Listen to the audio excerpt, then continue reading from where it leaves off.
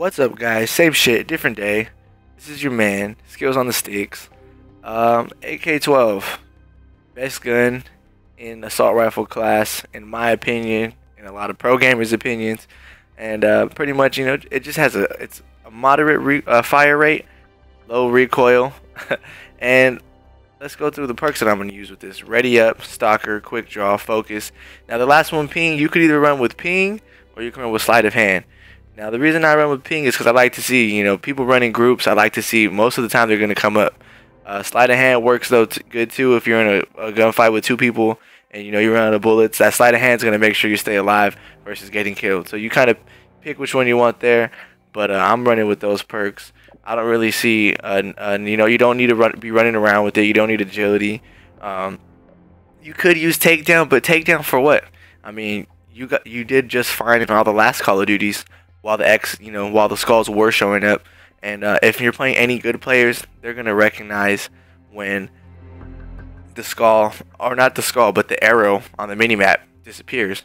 So I take that one away. ICU could be good. I don't really go with that one. And hardline, a lot of people like to use that one, but for the most part, how many times do you get your kill stolen into one life? Once, maybe twice. So you don't really need that. I like to go ahead and run with I like specialist. Just if you want to be stealthy, you're gonna go ahead and put on specialist would be the first one. You want to put on off the grid. That would be your first perk. That's if you like to do kill streaks, you could do that too. But I like off the grid because that just solidifies you using the silencer. And then after that, I'll go with a couple other things. Just kind of randomize them after the third one. Just whatever I feel like will help me. And that's pretty much it. Let me know what other kind of videos you guys want me to watch. I'm gonna make a submachine gun.